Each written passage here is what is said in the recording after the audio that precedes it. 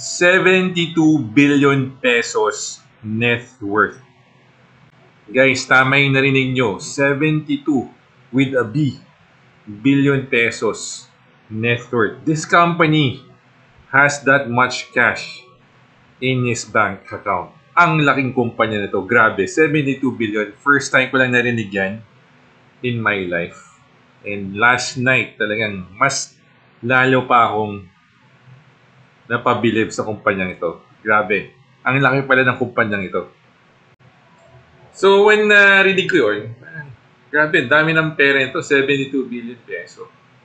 Kung nga bilang, ilang zero yun eh. So, try mo bilangin. Try mo lang imagine for a second. 72 billion. Gano'ng karaming pera yun, di ba? So, this company is really strong, really stable, and is in a good financial position.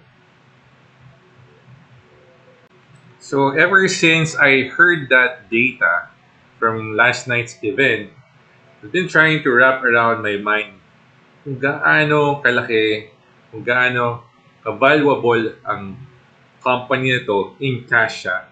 Hindi lang siya in valuation.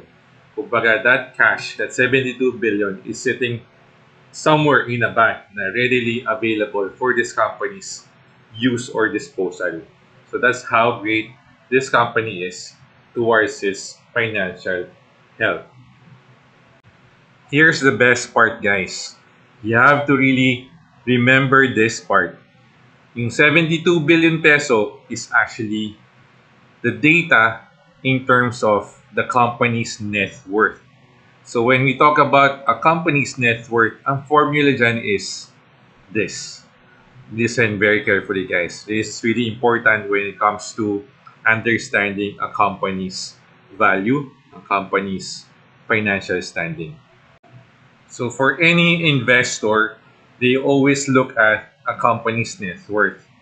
A net worth is determined by computing all the company's asset and then all the company's liabilities, and what's the difference will become its net worth. Basically, tanggalin mo lahat ng expenses or liabilities compared to its income and assets.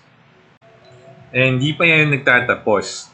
Aside from the net worth na in that industry this company is in, number one sila. They're on the top of the industry. Basically, they have the most or the largest net worth among all other companies in the Philippines. That means that if you're looking at investing your hard-earned money, it's probably the best option or the best company to put it in. Kasi nga, it has the financial capacity to hold on to your investments and deliver its promises. So far, so good, guys. If you think that net worth is really strong, that's something very stable, and if you plan to invest your money with this kind of company that has 72 billion pesos in net worth, will that make you sleep like a baby at night? Something bang, oh, nandito yung pera ko, but I don't have to worry about it. I think this company is gonna be good. Safe ang pera ko dito, no? The long run, in the short term, whatever happens, I think your money is good here. You never know, pero that's what the number is. You know, that's the data, and that's regulated by our government. It's not just a number that's been thrown out there.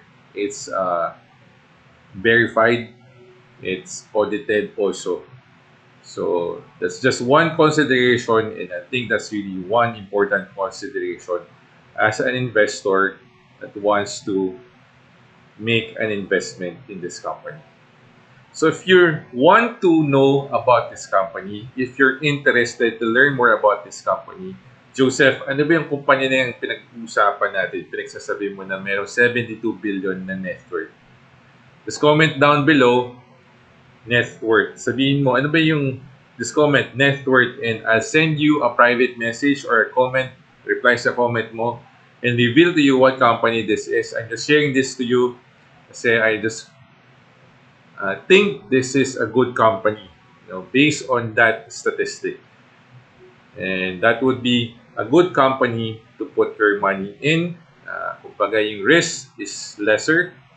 Wala akong sinasabing na there's no risk, that there's a guaranteed return on your investment, but that's one consideration that will help us make a better or informed decision when making an investment here in the Philippines.